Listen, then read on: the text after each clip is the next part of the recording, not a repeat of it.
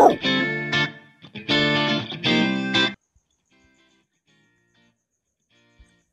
today we are going to discuss anatomy of the eye.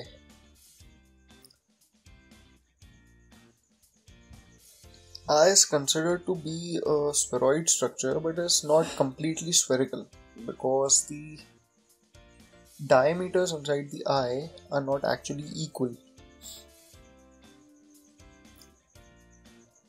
Therefore, the shape of the eye is better known as Oblate Spheroid, which means the vertical diameter of the eye, the horizontal diameter of the eye, and the antero-posterior diameter are not equal. Well, exactly speaking, the vertical diameter is around 23 millimeters.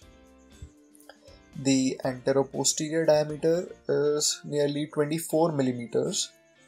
And the horizontal diameter of the eyeball is 23.5 millimeters.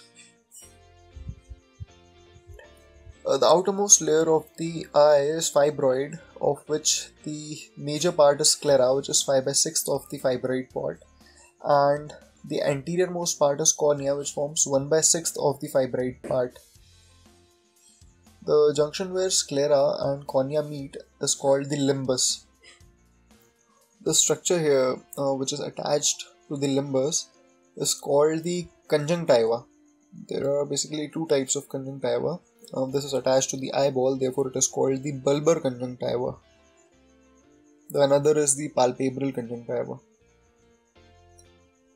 Okay, so the next layer, which is inner to the sclera and is the colored part of the eye, or the colored layer, which also extends anteriorly and forms muscular part, and also the visible color of the eye, which is seen, is formed by this layer only.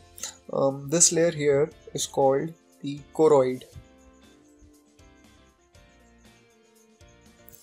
and the muscular part of this layer is called the ciliary body or the ciliary muscles, and the visible part, which is seen as the eye color, is the iris.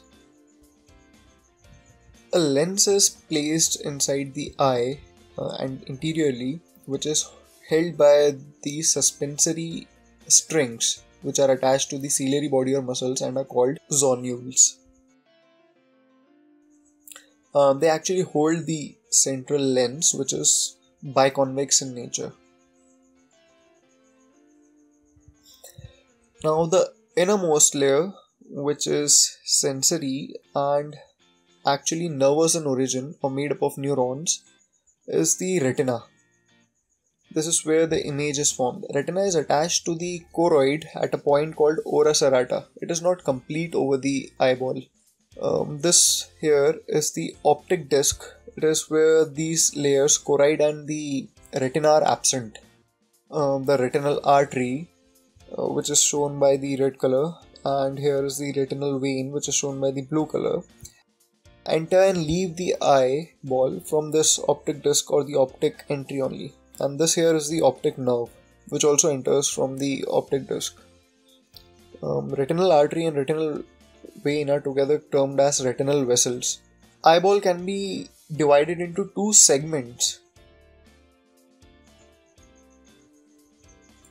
which is shown by this demarcated line. The anterior is the anterior segment and the posterior is the posterior segment, which is filled by the vitreous humor, a jelly-like fluid. The shaded part here, blue, is the part of the anterior segment and is filled by the aqueous humor, which is a normal fluid.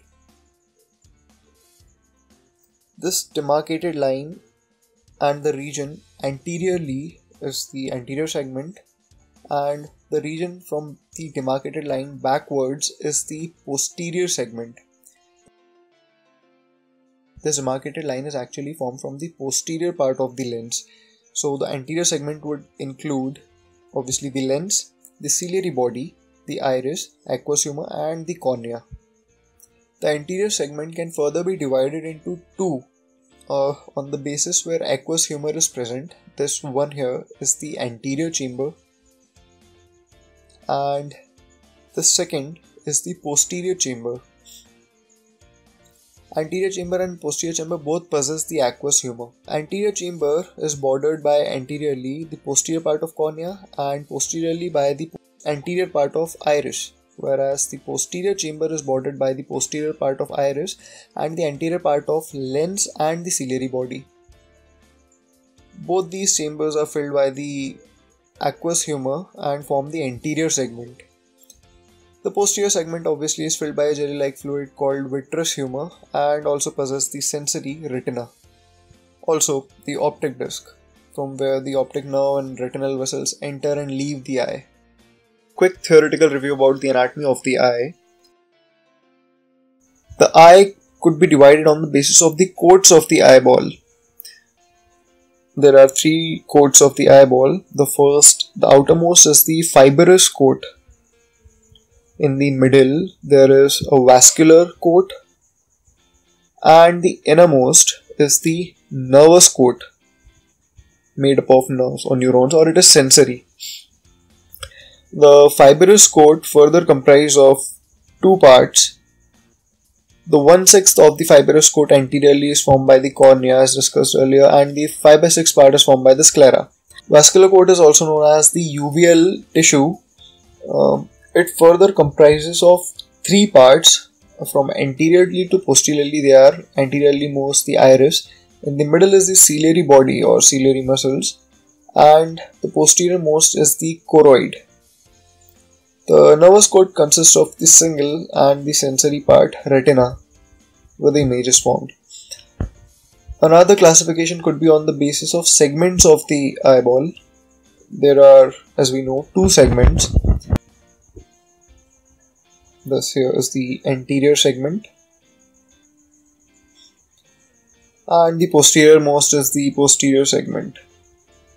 The demarcated line, as we remember, was drawn from behind the lens, so obviously the lens would be included in the anterior segment.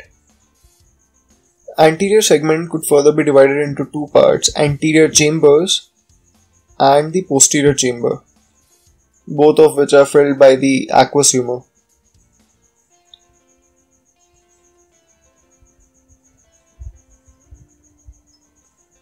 The posterior chamber consists of the vitreous humor, the jelly-like fluid, and the sensory part, retina. So that's it for this video. Thanks for watching.